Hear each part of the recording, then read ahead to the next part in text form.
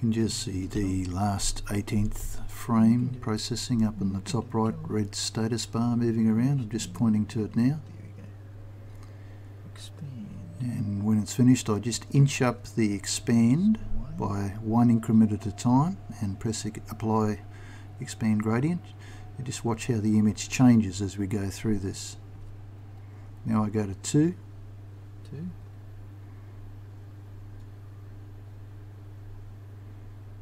You see it now just brighten up a little once you start to get to 2.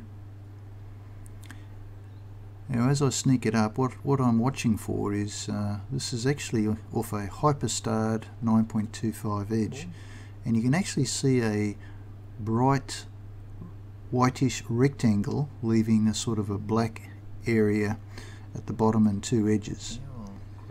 And this is where I decide I'm going to have to crop to get within that white or brighter area. It's really the camera body that's causing that. So now I'm cropped. I start to boost the contrast a little, and when I do that I just drop brightness down a tad, basically to get the black background. Now I'm fooling with the black background for the same reason, but I'm just watching to make sure that I don't lose too much of that nebulosity up around the Horsehead. The flame's much brighter than the Horsehead. I've lost a little bit of data there, but it doesn't bother me. I'm, after all, observing in the field. I'm not chasing NASA photo of the day.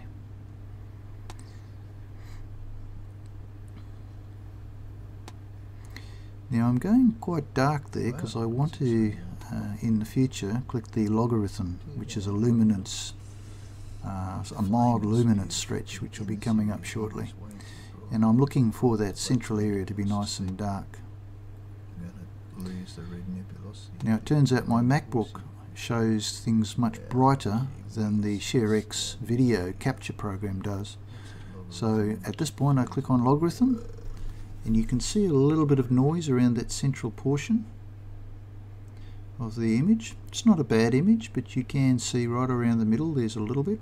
It's a pretty good image as it is, but at this point I drop that brightness right down and then start sneaking it up,